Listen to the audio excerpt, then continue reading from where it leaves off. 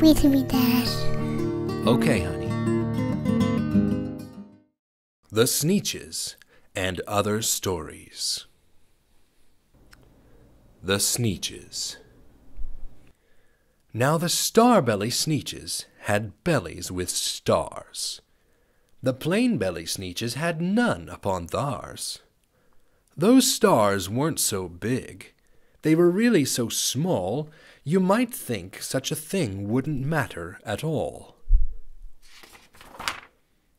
But because they had stars, all the star-belly Sneetches would brag.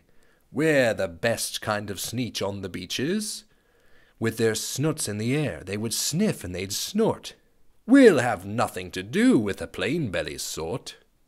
And whenever they met some when they were out walking, they'd hike right on past them without even talking. When the star-bellied children went out to play ball, could a plain-belly get in the game? Not at all. You only could play if your bellies had stars. And the plain-bellied children had none upon theirs.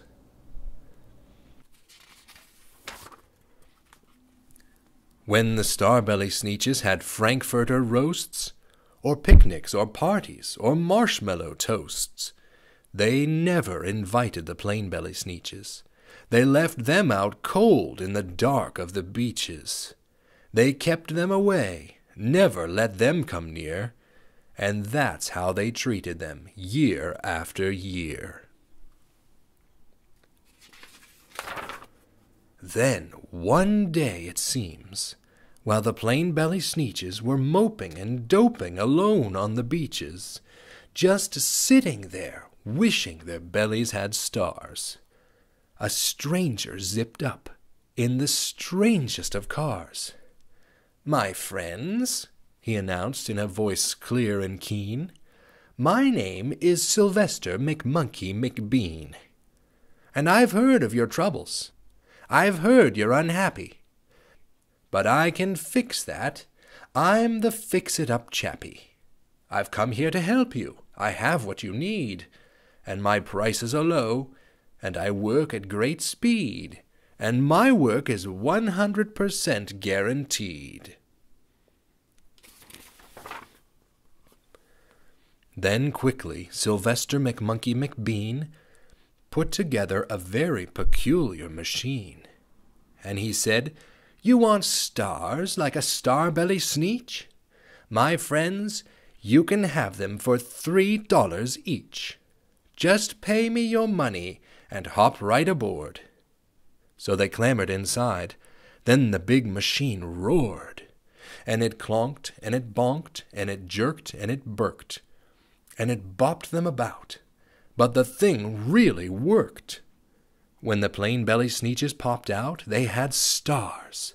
They actually did. They had stars upon theirs.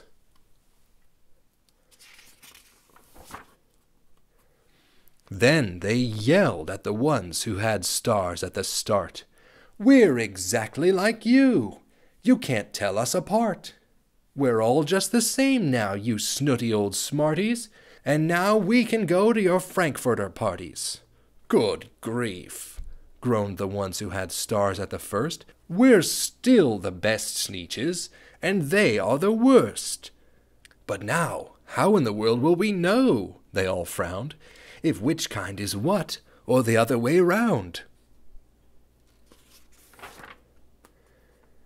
Then up came McBean with a very sly wink, and he said, "Things are not quite as bad as you think. So you don't know who's who, that is perfectly true. But come with me, friends. Do you know what I'll do? I'll make you again the best Sneetches on beaches, and all it will cost you is $10 eaches." "Belly stars are no longer in style," said McBean. "What you need is a trip through my star-off machine. This wondrous contraption will take off your stars, so you won't look like Sneetches who have them on theirs." And that handy machine working very precisely, removed all the stars from their tummies quite nicely. Then, with snoots in the air, they paraded about, and they opened their beaks and they let out a shout. "We know who is who, now there isn't a doubt. The best kind of Sneetches are Sneetches without." Then, of course, those with stars all got frightfully mad. To be wearing a star now was frightfully bad. Then, of course, old Sylvester McMonkey McBean invited them into his star-off machine. Then, of course, from then on, as you probably guess, things really got into a horrible mess. All the rest of that day, on those wild screaming beaches, the fix-it-up chappie kept fixing up Sneetches. Off again, on again, in again, out again. Through the machines they raced round and about again, changing their stars every minute or two. They kept paying money, they kept running through, until neither the plane nor the star bellies knew whether this one was that one, or that one was this one, or which one was what one, or what one was who. Then, when every last cent of their money was spent, the fix-it-up chappie packed up, and he went. And he laughed as he drove in his car up the beach. They never will learn. No, you can't teach a Sneetch. But McBean was quite wrong, I'm quite happy to say, that the Sneetches got really quite smart on that day. The day they decided that Sneetches are Sneetches, and no kind of Sneetch is the best on the beaches. That day all the Sneetches forgot about stars, and whether they had one or not upon theirs. The Zacks. One day, making tracks in the prairie of Prax, came a north-going Zacks and a south-going Zacks. And it happened that both of them came to a place where they bumped. There they stood, foot to foot, face to face. "Look here now," the north-going Zacks said. "I say, you are blocking my path. You are right in my way. I'm a north-going Zacks, and I always go north. Get out of my way now, and let me go forth." "Who's in whose way?" snapped the south-going Zacks. "I always go south, making south-going tracks. So you're in my way, and I ask you to move, and let me go south in my south-going groove." Then the north-going Zacks puffed his chest up with pride. "I never," he said, "take a step to one side, and I'll prove to you that I won't change my ways if I have to keep standing here 59 days. "And I'll prove to you," yelled the south-going Zacks, "that I can stand here in the prairie of Prax for 59 years, for I live by a rule that I learned as a boy back in south-going school. Never budge. That's my rule. Never budge in the least, not an inch to the west, not an inch to the east. I'll stay here not budging. I can and I will, if it makes you and me and the whole world stand still." Well, of course the world didn't stand still. The world grew. In a couple of years the new highway came through, and they built it right over those two stubborn Zacks, and left them there, standing, unbudged in their tracks. Too many Daves. Did I ever tell you that Mrs. McCabe had 23 sons, and she named them all Dave?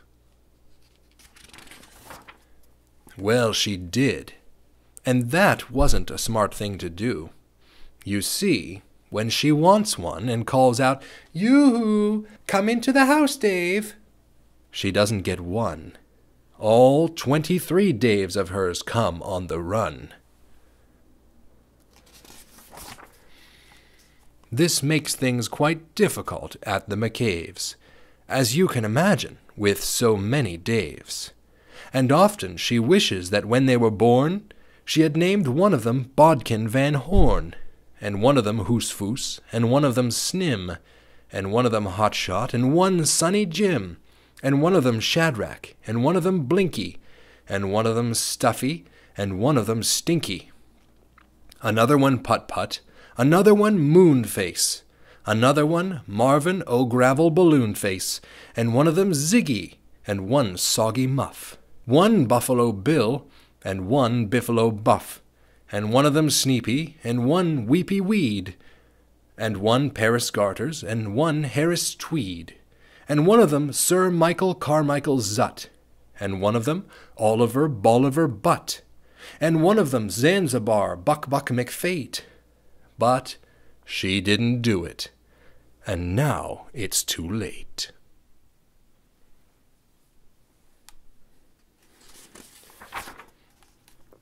What was I scared of?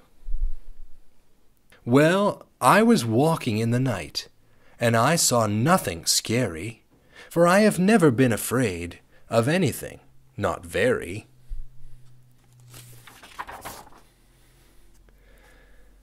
But then I was deep within the woods, when suddenly I spied them. I saw a pair of pale green pants with nobody inside them. I wasn't scared, but yet I stopped. What could those pants be there for? What could a pair of pants at night be standing in the air for?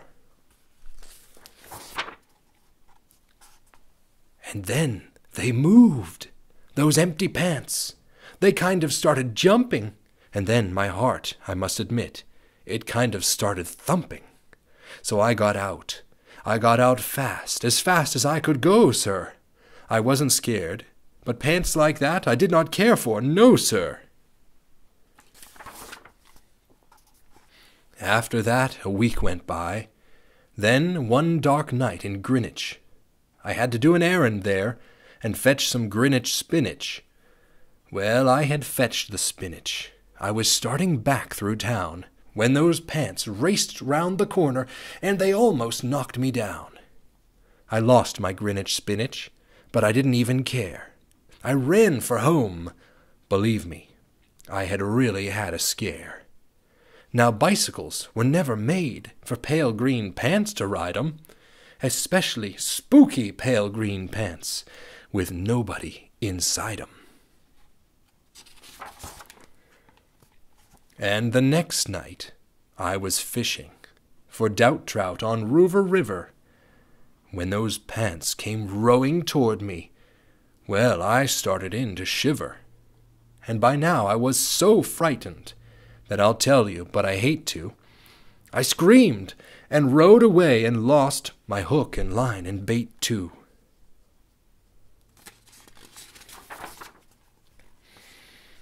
I ran and found a brickle bush. I hid myself away. I got brickles in my breeches, but I stayed there anyway. I stayed all night, the next night too.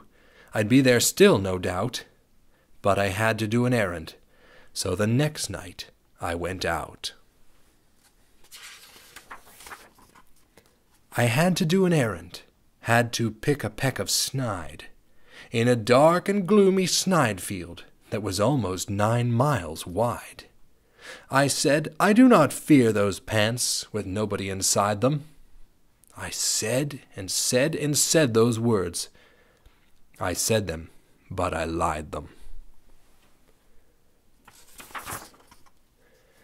Then I reached inside a snide bush, and the next thing that I knew, I felt my hand touch someone, and I'll bet that you know who.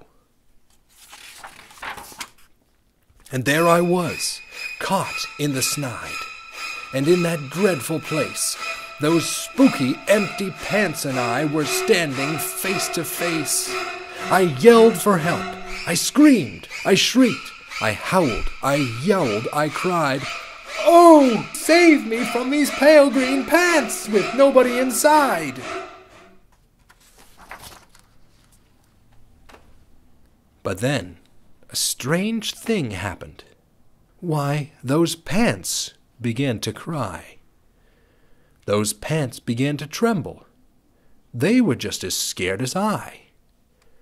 I never heard such whimpering, and I began to see that I was just as strange to them as they were strange to me. I put my arm around their waist and sat right down beside them. I calmed them down, poor empty pants, with nobody inside them.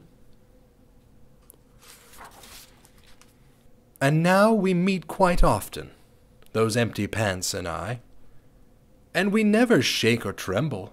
We both smile, and we say, "Hi." The end. Thank you, Dad. You're welcome, sweetheart. You want to pick another one?